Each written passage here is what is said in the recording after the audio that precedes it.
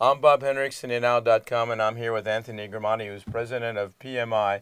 PMI has done a number of installations. This one looks like it's perfectly integrated in the house, but it's got an interesting story. Why don't you start off with telling us a little bit what you've done to this room? Yeah, Bob, this is a very nice dedicated home cinema, 8 seats, all the speakers concealed, all the equipment nicely tucked away. We have a left speaker over here behind this fabric. We have a right speaker over there. The center speaker is behind the acoustically transparent screen.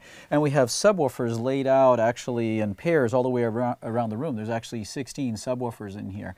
We also have a projector in an enclosure that's keeping its noise down and also concealing the projector. It's a wonderful room that sounds fantastic.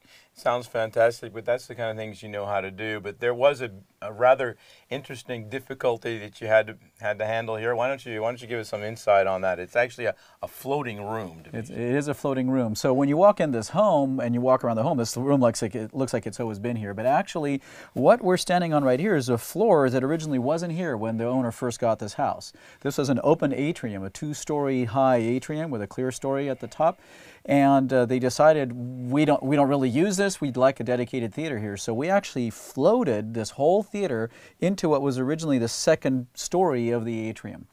So where we're standing right here is on a floating floor, and the walls are built on that floating floor and the ceiling's all built around it, which gives us a completely soundproof, sound-isolated room that's integrated into the house to look like it's always been there. So we're actually floating here on the floor. We are. But the other difficulty that you had is right next door is the bedroom. So yeah. With all the acoustics and all the bass coming out of the speakers here, how did you do that? Well, this room's designed to be able to play all the way up to 120 decibels in the bass, and right next door is the master bedroom. And this is a family where the lady likes to go to bed rather early and the gentleman likes to watch movies late at night. So we actually had as our specification to be able to make both of these lifestyles work, and we did. The walls are very special construction, so you can play as loud as you want over here and not hear a whisper over in the bedroom right on the other side of that wall.